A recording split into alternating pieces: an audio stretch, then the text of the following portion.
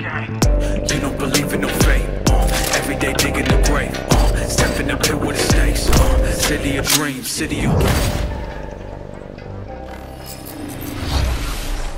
Hello and welcome to this, the very first episode of Night City Wire, a brand new series from us at CD Projekt Red where we'll be talking about all things Cyberpunk 2077. For today's episode, we'll be starting with a brand new trailer. One of our developers will be joining us to help unpack everything you're going to see. We'll have some news, an announcement about a secret collaboration. We'll be taking a look at some Braindance gameplay and welcoming back our developers just to have a chat about everything you're going to see. But there is one more thing. Media all over the world have been getting hands-on with Cyberpunk 2077, and when this episode finishes, you'll be able to go and check out exactly what they thought. So, let's get started. It is time to take a look at our brand new trailer, and after that, our lead quest designer Pavel Sasko will be joining us because I've got a feeling you're going to have a few questions after watching this. So, let's take a look.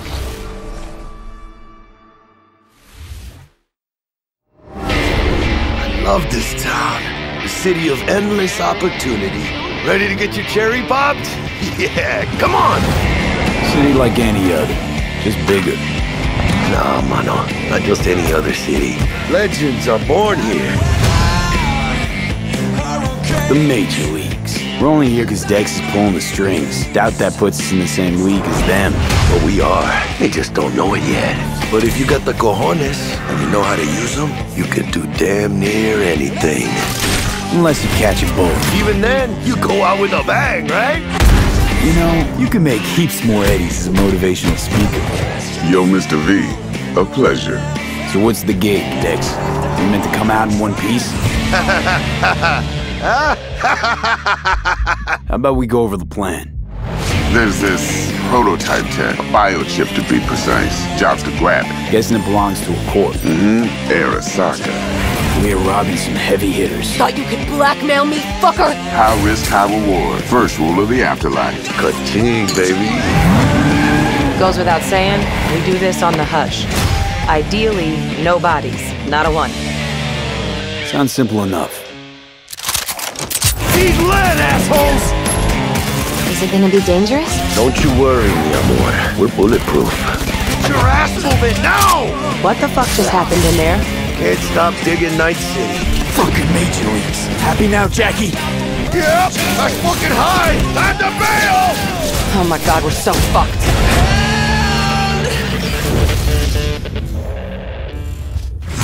Dex, what the fuck?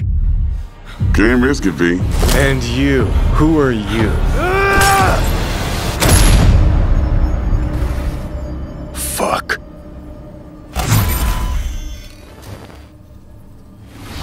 So the trailer contains footage from the game's prologue only, but there was an awful lot in it. So Pavel, why don't you try and help us unpack everything that we just saw? Oh yeah, I mean, absolutely, I can try. So, what you have just seen is only the prologue of the game. So that awesome stuff is only happening in the first few quests. What the trailer shows you is really our stage, the Night City. You know, this gigantic city built of 6 completely unique districts, surrounded by the 7th one that we call the Badlands. As a player, you are meeting Jackie. Jackie's your friend. Now, they together are trying to reach out for something that is very precious. They are trying to reach out for this chip of immortality, this gateway to eternal life. Jackie introduces you to Fixer Dexter Deshawn. He's a very important person in the social ladder of Cyberpunk. He is able to provide the player with various jobs and contracts to be able to gather money, to be able to modify their bodies, push themselves to the limits, to put their hands on the chip. But as you can expect, not everything goes as planned, and but to see it, you will have to play the game. There are an awful lot of really cool things in this trailer, and there's a few that I would just love to talk about a little bit more for the people at home. So let's start with talking about a gang called the Mox. Now, we see a few flashes of them in this trailer. I personally think they're really cool and one of my favorites, but can you give us a little bit more information about them? Oh yes, so the Mox is one of the gangs that player is going to interact with throughout the game. The Mox is the gang that has been formed in 2076 after death of Elizabeth Borden. She was called Lizzie. Now, she was an owner of a brothel, and former sex worker, and she was protecting working guys and girls from harassment, from abuse, and the gang is really continuing her mission. And as a player, you are going to interact with that gang, meet multiple different NPCs, and craft your own relationship with them, and understand what they are all about. So earlier on, you did mention a 7th district, a place called the Badlands. Now, we saw a few shots of this in the trailer, but I'd love for you to give us a bit more detail about the district outside of the city walls.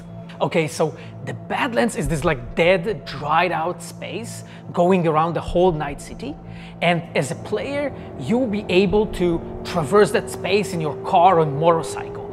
This is a space that is inhabited by the nomads. Nomads are living in different families, and they are traveling across that space in convoys made out of the cars and motorcycles. And as a player, you'll be able to traverse and access different type of open world content that has been prepared specifically for you to get that awesome feel of the Badlands as an area. In the trailer, we also saw like a completely metal creature. Now, he didn't look like he was from the Maelstrom gang. This looked like something else. So please tell the people at home, who is this giant metal monster? Okay, so that big dude, that was Adam Smasher. He has been introduced in pen and paper in Cyberpunk 2020 by our senpai Mike Pondsmith. Adam Smasher is a fully converted cyborg. He was always a loyalist of Arasaka. And time has changed, and in 2077 he had to find his own space in Night City. But to find out, you'll have to play the game. In this trailer, we do see some flashes of a Ripper Doc called Victor Vector. I think if people have watched our previous gameplays, they might remember him. But I'd really like for you to give the people at home some more information about what Ripper Docs are and how they'll be interacting with them when they play Cyberpunk. So Ripper Docs in our game, they are surgeons. They are like a specific type of a job in the social ladder of Cyberpunk. They are accustomed and specialized in replacing limbs to the metal ones. They can basically update your body, enhance your body, change you into this walking war machine. And as a player, you are going to meet different kind of Ripper Docs in the game, craft your own relationship with them. Some of them are like important characters for a story. Through that, you will invest eddies that you're gathering to turn your body into this tool that allows you to survive on the streets of Night City. Pavel, thank you so much for joining us. I know you'll be back later in the episode because you're going to be helping us to analyze the Braindance gameplay. But before that, we do have some news to share.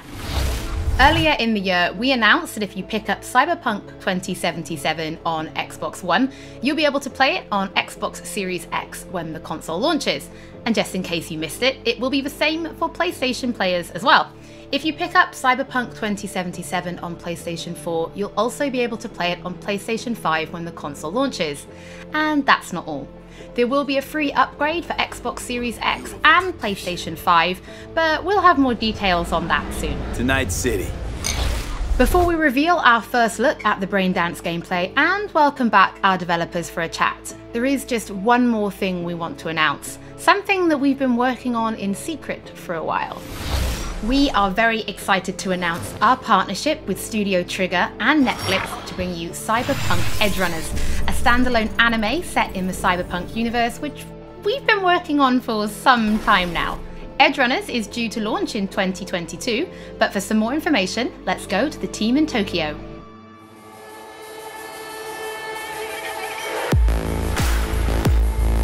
Hi, my name is Saya Elder. I am the Japan-based producer for Cyberpunk Edgerunners. What I do basically on this project is that I am a fixer, to put it in the words of the Cyberpunk universe. We are a game company. We are a bunch of nerds, and wherever there are nerds, there's gonna be anime fans. So it was always a dream for us to make anime. When we began this project, we were certain that we didn't want to make a recreation of the game. Cyberpunk Edgerunners is a standalone story set in the same universe. The stage is still Night City, but everything else is totally new. New characters, new story. I do like to think that it's going to be a great gateway for newcomers to come and check Cyberpunk game and also the Cyberpunk genre as a whole. Right now we're in Nakano, which is one of the biggest anime meccas of the world.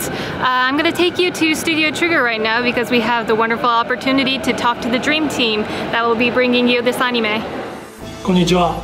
トリガーの代表取締役の大塚です。監督の今石です。キャラクターデザインを担当する吉成です。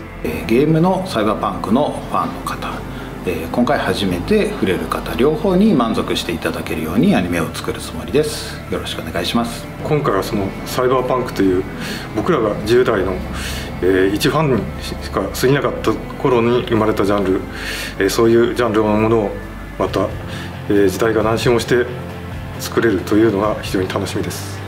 トリガーも10年ということで、監督に今石、キャラクターデザインに吉成というトリガーの最強の布陣で、トリガー10周年にふさわしい作品にしていきたいと思います。お楽しみに。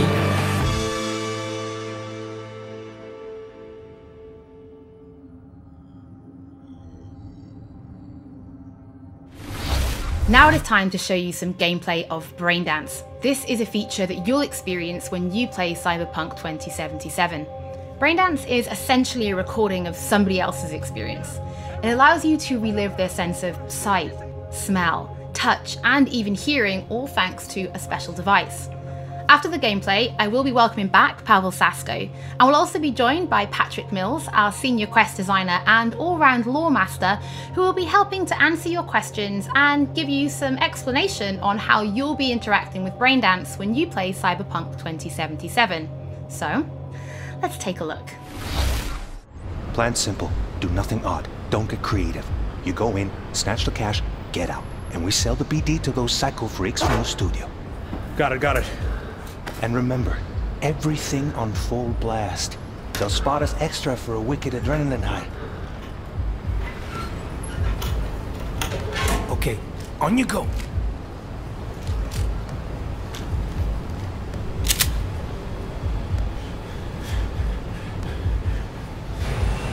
Down, everybody, on the ground. I want to see you kissing the flooring.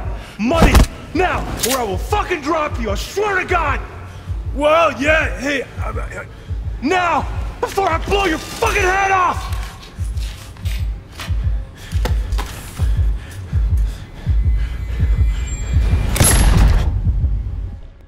Ah! Slow, deep breaths. Your cortisol and adrenaline spiked, but the soft activated your hormone blockers. Nothing happened. You're alive and well. That was too much. Could feel the guy's pain, his stress, his hope. Hope wrapped up in something else. Mm-hmm. Probably took a booster just before. You'll be fine. Got everything set up? Let's switch over to editing mode.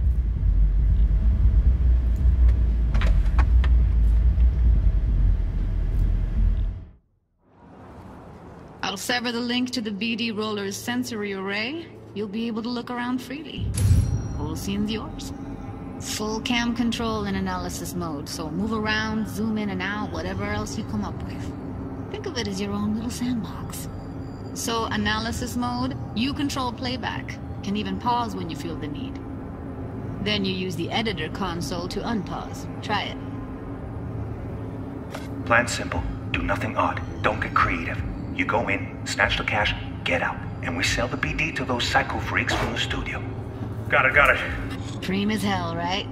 Well, that's not all. You can speed things up or rewind, whatever you like. Give it a try. Rewind, roll it back to the top.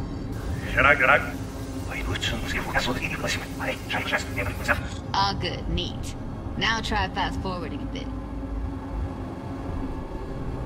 Plan simple, do nothing odd, don't be creative. You go in, snatch the cash, get out. Okay. You can also reset the recording. That'll take you right back to the beginning. Try it. Now for some fun. This here's why you came in the first place. In analysis mode, you get to view and even scan details of the enviro recorded by the BD Roller. Focus on the heat, the gun this gonk gets from his buddy at the beginning. Now scan it. Plan simple, do nothing odd, don't get creative. You go in, snatch the cash, get out, and we sell the BD to those psycho freaks from the store. And remember, keep them less. That's all you have to do. Okay, right here. Excellent. Let's move on. Now heads up. In analysis mode, you can ferret out background noise and conversations if the roller got close enough. This tech records everything, every little detail, even the sights and sounds the roller was never aware of. To see the sources of the recorded sensory signals, switch to the audio layer in the editor. Go ahead and try that now. Okay, good. Now you should see several sound signatures in the store. Choose one and hone in on it. Pack of 6, case of Brosif, and a couple of zappers. Okay, we have a deal today on 2 flavors, Cuddy and Surfing. Everybody! So, any thoughts? Unbelievable. Seriously, like what's happening right next to me. Yeah, it's how BD recording implants work. They pick up everything, all the elements in the background. Then an editor tweaks them, makes them pop. Keep playing with the sound, explore it a bit. We'll move on when you get bored. What I see you kissing the flooring! Money! Net! Sometimes you can analyze extra layers in the raw. Stuff the roller's cyberware picked up. Like what? Ev's got Kiroshi optics that grab infrared, meaning you should be able to grab heat signatures from her recording. Huh. Hella nice. Scanning works on peeps, too. Walk up to the wounded chick. Try scanning her. Alright, next thing. Scroll forward to the part where our artist gets a lead injection. Where I will fucking drop you, I swear to God! Well, now, fucking head off!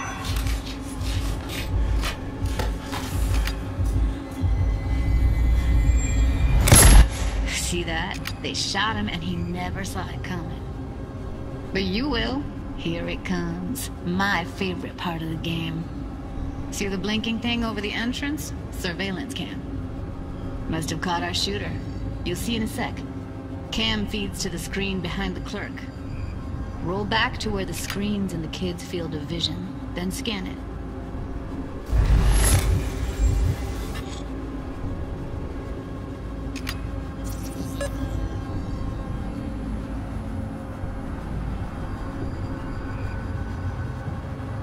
His own Chumba shot him. Probably planned to all along.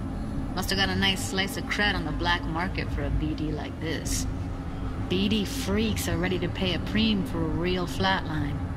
Anyway, if you've seen enough, you can exit.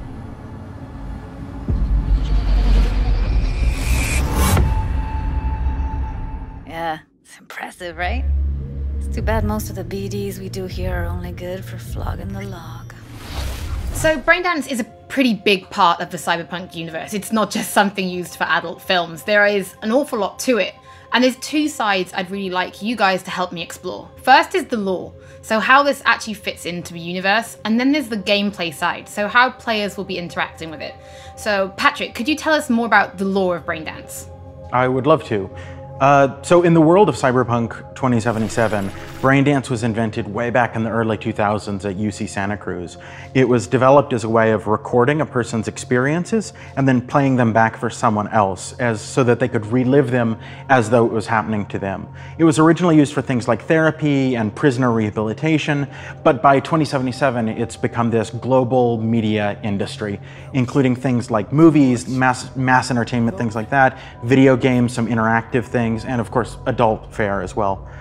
Now in our game we deal a lot with black brain dances, or XBDs as we call them, and there are different types of those, but the one that you saw in the trailer just there was a flatliner. Now that's where the person recording it actually dies during the recording, and it's popular with sort of an illicit kind of a thrill, but a mercenary can also use them for various things, and you'll see that in the game, of course. And from the gameplay perspective, we have been working a lot throughout last years trying to figure out the best way how to use the Braindance in the game as a mechanics.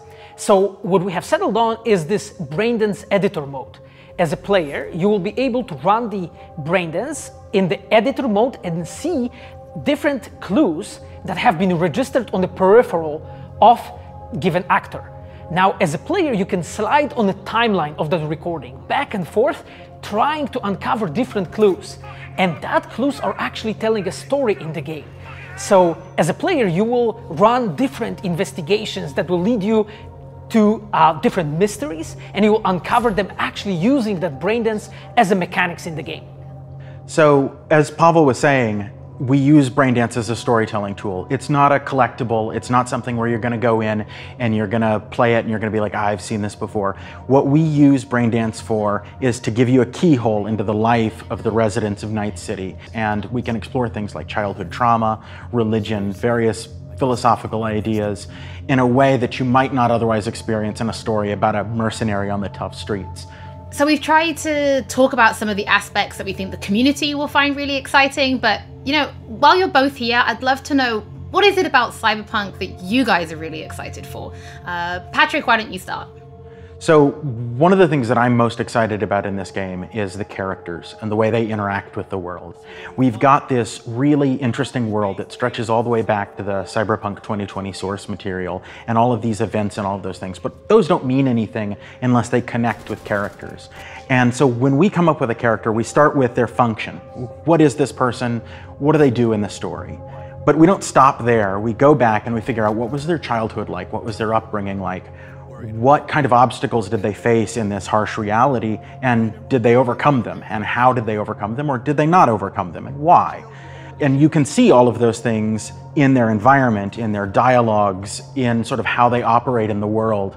And we come up with that for all of our characters. Now you look at someone like Victor Vector, and you're going to see stories about his past in his environment and in his dialogue.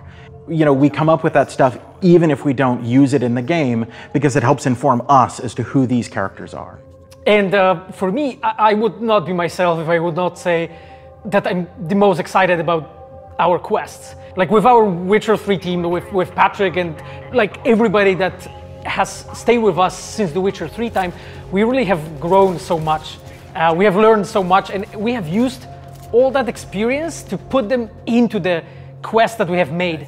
And you will not find really a filler in this game. Like everything has a meaning. Like we put so much effort into making sure that everything is rewarding, is interesting, is talking about characters, as Patrick said, is talking about worlds, is talking about emotions, like touching the player in a really, like a real way. And I just can't wait to find out what you think. Pavel, I know you mentioned story and quests and writing quests, and when I was last in the studio, I had a look and I saw a notebook on your desk, and I would love for you to show everybody this notebook. Okay, Holly, I mean, you asked for it. So this is my notebook. It says Salsa Quest Designer. The reason is because I dance salsa, and I'm a quest designer, so you know. So I started this notebook actually when we were really starting Cyberpunk. At the very beginning, I wrote like a first note, and it says pretty much something along the lines of that we were starting with a prototype. And then, you know, I kept on basically noting things that we've been working on for like next years. I remember once when our concept artists actually approached me, and they said that they want to take a look on my notebook. And I was like, what for actually? And they took some pictures, and they told me, yeah, well, you know, because we are looking for a reference material for notes of a psychopathic killer. Yeah, well, you may find maybe some of my notes in the game. Pavel and Patrick, thank you so much for joining me. I'm pretty lucky because I have read some of the stories that you and the team have written for Braindance, and I'm pretty excited for people to discover them. But before we do finish today's episode, there is just one more thing we'd like to talk about.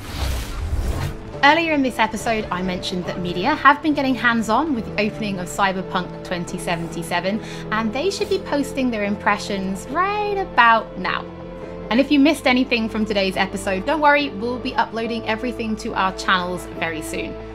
And finally, on behalf of everybody at CD Projekt Red, we just want to say thank you so much for joining us for this, the very first episode of Night City Wire. But don't worry, we'll be back with episode 2 in just a few weeks. So, we shall see you soon.